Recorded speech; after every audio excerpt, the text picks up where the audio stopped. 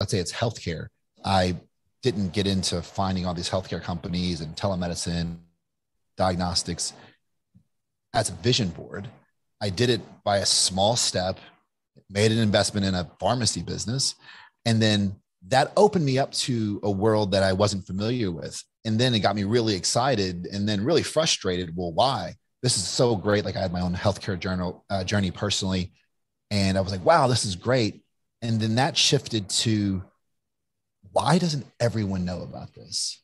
Right. So now it became more of a passion or a mission of like, hey, what's wrong? Where is the disconnect? And then I can take the whole podcast up on going through that. But from there, that's the obsession. It's the customer obsession of like, hey, what I have, everyone actually needs. There's not a trick or a shtick to it. They actually need this. And if they don't get my good service or product, I'm doing them a disservice. So if you have that passion or obsession, then what you do is really drive into the customer or the end customer coming like, well, what is it? What are the barriers or the components that are keeping them from experiencing or taking that product on? So it's really just putting yourself in the customer's piece, right? Of understanding where they are